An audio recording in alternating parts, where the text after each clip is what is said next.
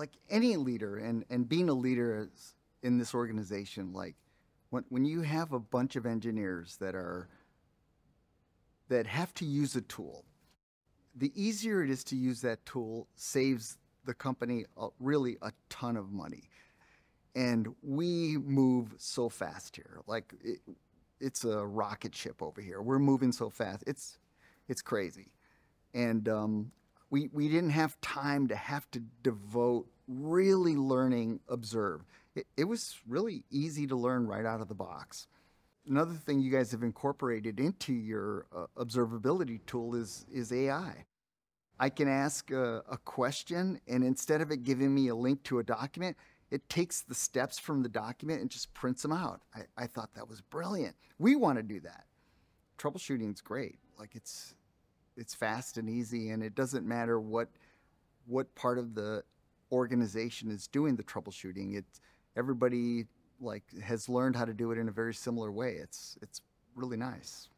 One thing that did happen, we did have an accidental data spike. Like our data went from 2 or 3 terabytes a day to 10 terabytes a day, and the system didn't even hiccup. Like it just kept running like it always had. The speed was there, everything was there.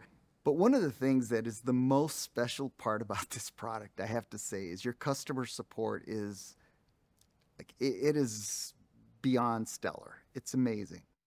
But my big fear was going to be the cost, because we had shifted to Kubernetes. I know the logs in Kubernetes are they're huge, right? When you go from bare metal to Kubernetes, your logs triple and quadruple. And when we looked at the price, like I really couldn't believe it. Like it was a fair price. It would easily ramp up our ability to do observability, and it gave us some really great tools. All of these things have really married me to this product. Like I can't see using another observability tool. It gives us everything we need. The support is just stellar.